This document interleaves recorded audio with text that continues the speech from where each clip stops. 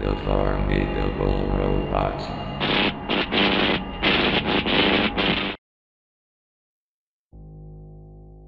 Have you ever been so confused at what you watched that you weren't entirely certain it was real? For context, this was around late 2010 to 2011 and I was around 9 when I saw this episode, so some details are a little hazy. From what I do remember though, there was a promotion for a supposed lost episode that was to be aired later that day. Needless to say, as energetic as I was during my younger years, hearing about a new SpongeBob episode was pretty exciting. After eating dinner with my family, I ran to the living room, where I would sit down in front of the television to watch the new lost episode.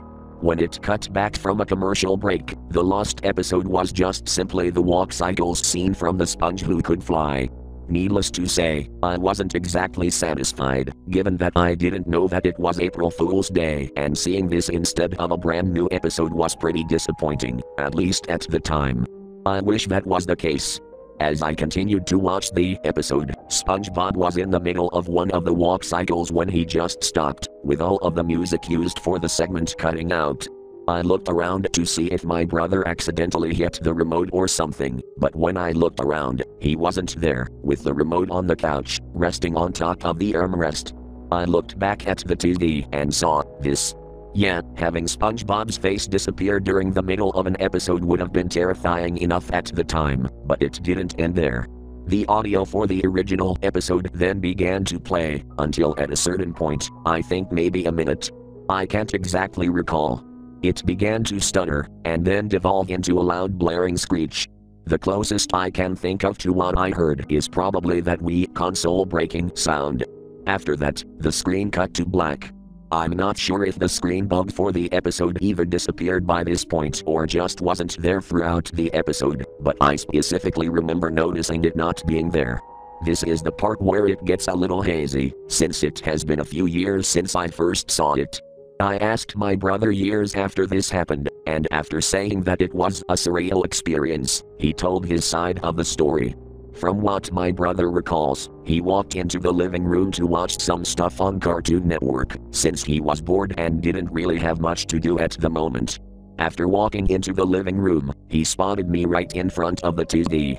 Before he was about to tell me off for staring so close at the TV, the episode cut back to show a grayscale view of SpongeBob, Patrick, and Squidward's houses from a bird's eye view.